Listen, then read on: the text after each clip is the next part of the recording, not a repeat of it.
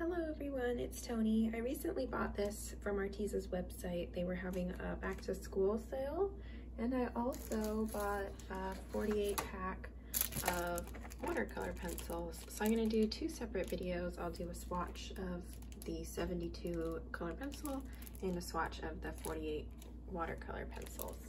So first I'm going to open these up.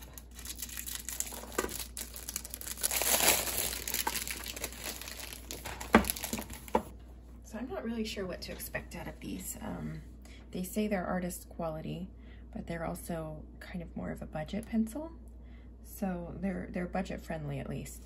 The one thing I kind of question about professional color pencil artists using this is that you can't buy them open stock. So if you run out of a favorite color, you can only buy a whole new set. It just doesn't seem very professional friendly. So maybe they're professional quality, but I don't think that they're pencils a professional would necessarily use all the time. Is that a hinge? Oh, that hinge is broken. Is it broken? I don't think it's broken. I think it just came off. Oh, there we go. Okay. So it's got a color chart inside as well as on the back of the tin with light fast ratings.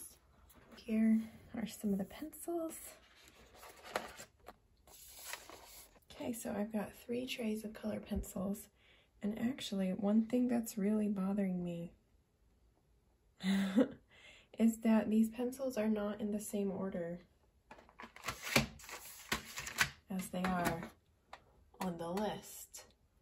So I've created a swatch chart that are the same order as the list that's on the back of the tin and on their color listing inside the tin cover. So I'm gonna have to reorganize these, and that sounds like a good time. Not.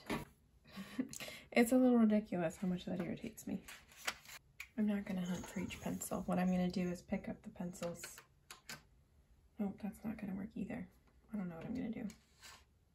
Okay, we'll start with, I'm just gonna go out of order because I need to rearrange the pencils.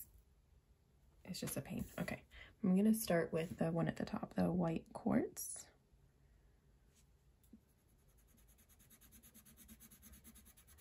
These feel like a harder pencil. Let me put a cushion underneath this. It's not really a cushion.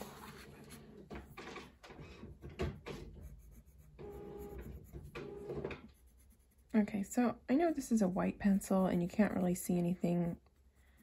These pencils are compared to Prismacolor a lot, and I don't know, I'm not feeling it yet. Yeah, so far with just that one pencil, it doesn't feel extremely similar to Prismacolor. Okay, I'm gonna go out of order now. I'm picking up the black. Well, that's kind of soft. That's softer than the white one was. Okay, so the black pencil was here. I'm going to put the white pencil here, and I'm just going to start my list this way and go this way. So now I'm going to do whatever color this one is, and I'm just going to go in this order and fill out the swatch that way. So this one is amethyst purple.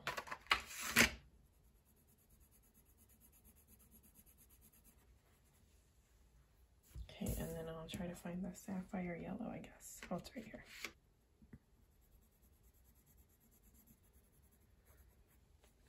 Okay, so there's no like ivory or cream color really in the 72 set.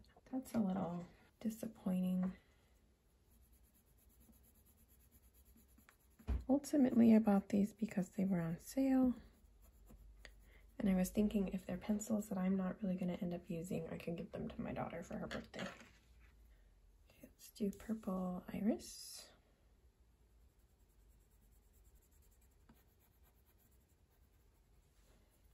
Jasmine yellow.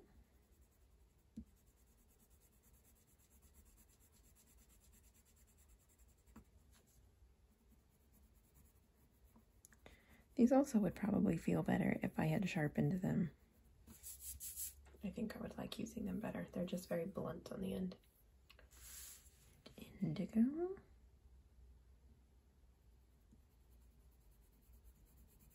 You know what, I am gonna, nope, I'm not gonna get the sharpener. Yeah, I am. Okay, let's try one sharpened.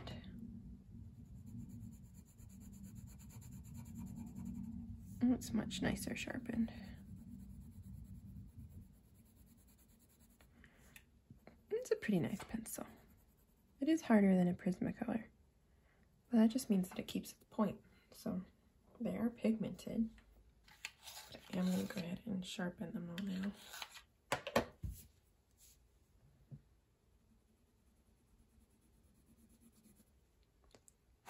They do crumble a little bit. Here's ultramarine blue.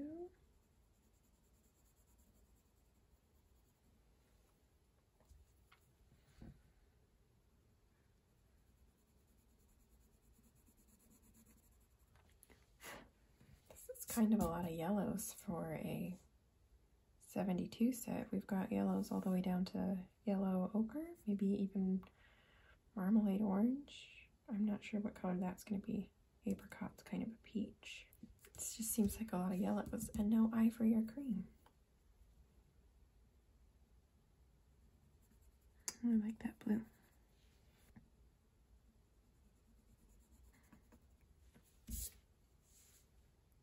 See, a lot of yellows, and those three are not very different from each other. So I'm not sure why they felt the need to include so many yellows when they're so similar. Okay, this one is honey.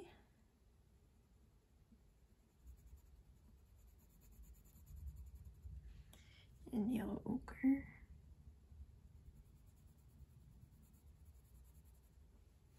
Now going down in a swatch here, they do feel a little bit like a polychromos to me. But I won't really know which they're more similar to until I start blending. So I'll probably have to color a page to get an idea of how I really like the pencils.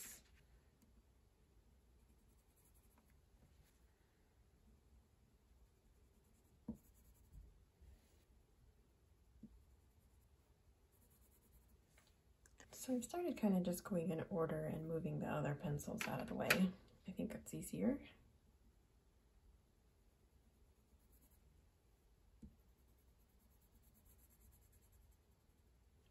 Okay, now this is the coral, and this barrel looks pretty, almost fluorescent, but if you look at the lead, it doesn't. So this, I think, I'm curious to see how it comes out here, but this, I think, is going to show one reason why it's good to swatch. Yeah, this isn't a fluorescent color at all, but if you go by the barrel, you would think it would be.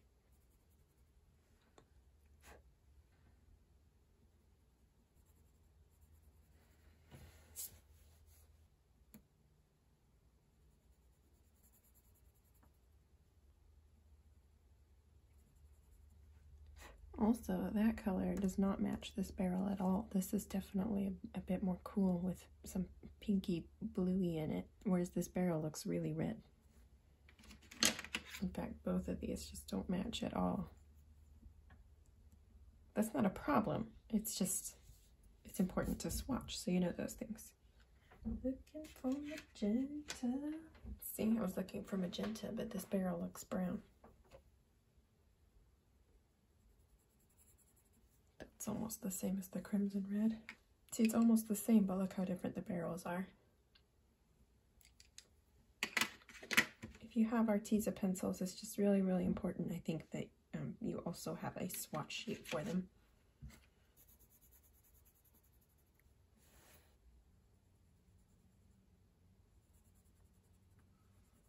Okay, now we've got peaches and cream. I'm going to make my point on this sharpener a little bit longer. This is the sharpener I've been using. For Prismacolors, I usually set this on a 1 or 2 to have a really short point, just because otherwise they crumble and break really easily. For these, I just set it to a 3. So here is a 1, and here's a 3. So the point's a bit longer, which I actually prefer. So you can have a longer point on these than Prismacolors. They do smudge though. When I do this when I wipe the paper with Prismacolors, I don't have that issue, but I'm gonna have to get a brush or something. Pink macaroon. Look looks like macaron. But you say macaroon, right? Or maybe it's just macaron. Or maybe it just is regional. How do you say that word? Okay, so I've got one tray filled in, and I'm realizing why they don't package it this way is because it's super ugly. But the gradient doesn't look super ugly. So it's really the barrels that are the issue. Again, not a problem, just more testament to the fact that the barrels do not match the color.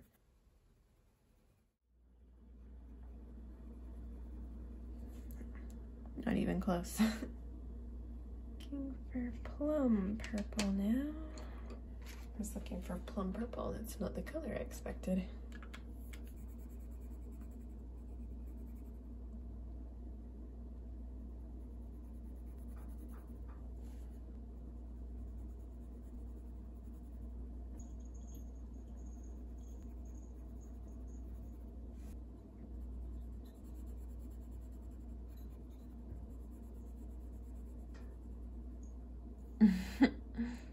Yeah, okay. Okay, now what is this word? Oob purple. Or Yoob purple. What is that?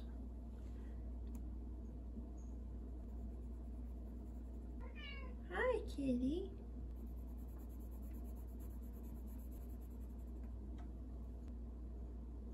Ooh. That's a nice color. Not what I expected. But I really like that one. Okay, and then I already did ultramarine blue. It's right there. So now, oops, sorry. Blueberry blue. Agent blue. Ooh, that's not blue. That is very teal. I like it. Jade green. No, this one doesn't have a name on it. Look at this. Look at this. This one doesn't have a name. It's all rubbed off. It's not even rubbed off. It's just not printed. That's bizarre. You see, it's not rubbed off. It's like a very clear cut all the way down. It's a misprint. I don't know what color that is, but it's the one that's not labeled, so it's definitely not jade green. Shamrock, turquoise. Are you jade green? You're fern green. Okay, can you imagine why I didn't find jade green when I was looking for it?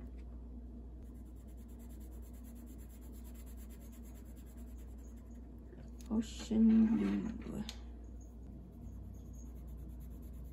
Anytime I hear ocean blue, I think of a song my daughter learned a few years ago in preschool. Hi, kitty. She learned how to spell the color blue. There was something about ocean blue in the song, and that's just what I think of. Yes.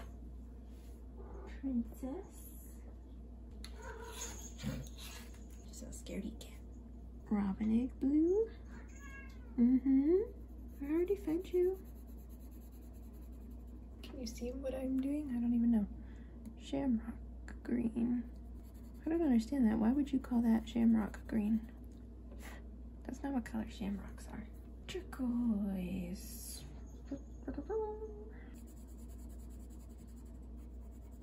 Lime green. Lime green must be the one that's not labeled, so I'm going to set that one aside.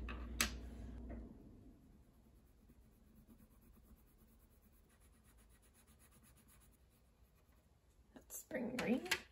And now matcha green.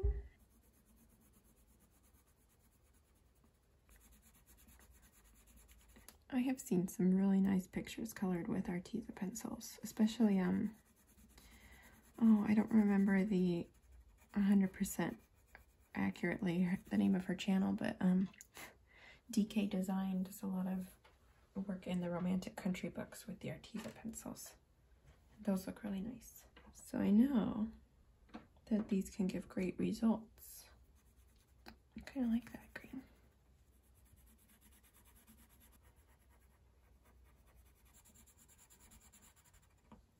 Sage green.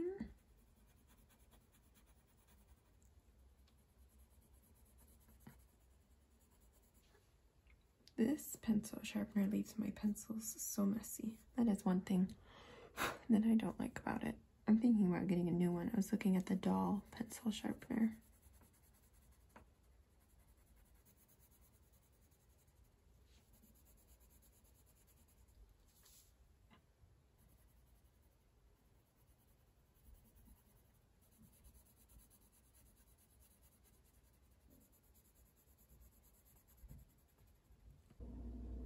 Okay, my light's a little different because I had to take a bit of a break.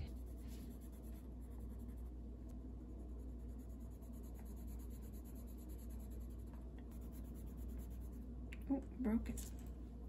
Yeah, this pencil's broken. Very broken.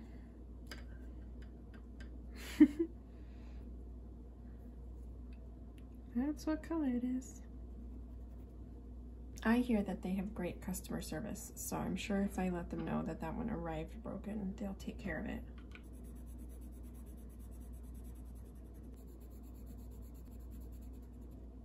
Gray.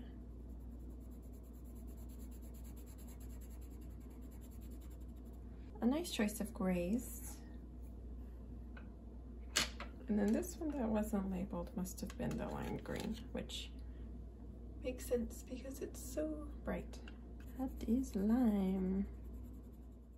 Okay, so that's the chart finished. The pencils are much harder than Prismacolors, but still fairly soft. They're very pigmented. I feel like you have a good selection of greens in this 72 set. I like the amount of grays you have. I like that there are warm grays as well as cool grays and light grays and dark grays. I feel like a lot of the yellows are kind of the same. And I feel that all the reds lean lean a little pink. I feel like there's not really, I feel limited in the red options, but nice blues and greens and neutrals. This is what they look like in their trays when they're in order. Not beautiful because their barrels just don't match the colors. But overall, I'm excited to use these and see how they blend. In fact, I might, just real quick, let's just do a little blend test. I'm just picking these colors randomly. I'm not even looking at what they are. I've got a red, an orange, a yellow, a green. Let's do a blue, a purple. I'm just gonna blend these.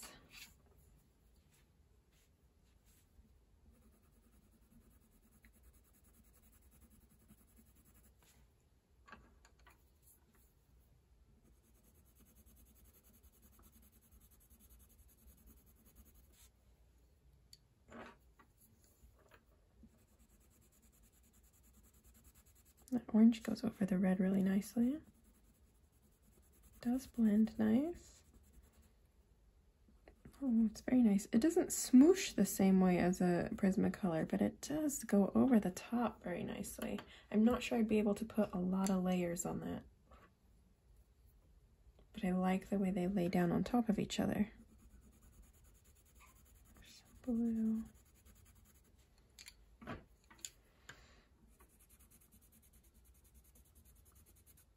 Green going on it a little. So I am pushing pretty hard. Okay, that's not that light green and that dark blue. That's not blending super nice. So we'll just have to go lightly over top with that blue. And then more green. Okay. And then purple. That's nice. Okay, so that was pretty hard pressure. Let's just try it one more time with light pressure. Red.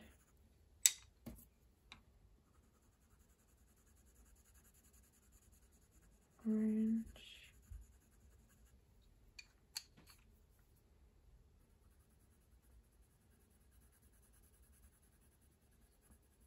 Yellow.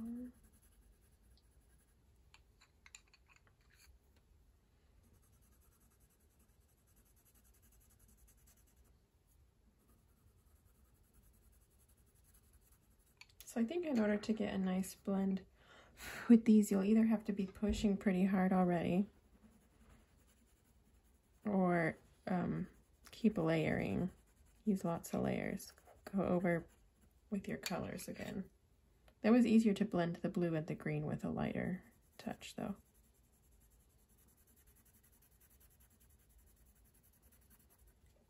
Okay, and so then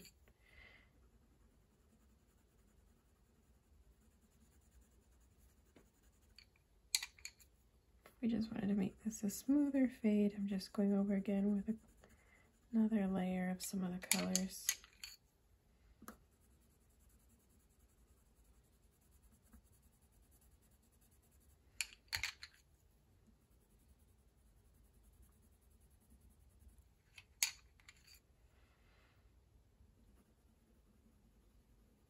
Really lightly over that green. That green and that blue don't play very nice together.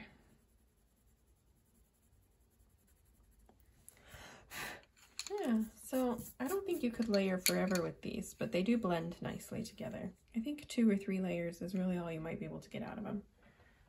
Okay, so that's it. I hope you enjoyed this video. Please click the thumbs up button if you did, and go ahead and subscribe if you'd like more content like this in the future.